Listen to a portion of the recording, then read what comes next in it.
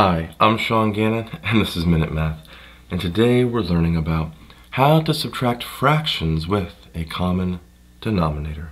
Minute Math, when you need help you use Minute Math. We're given this problem right here. Find the difference of y over 6 minus 1 over 6. Well, we have a common denominator of 6, so what can we do with that? When we subtract fractions and have the common denominator of 6, we can combine the fractions with that same denominator of 6.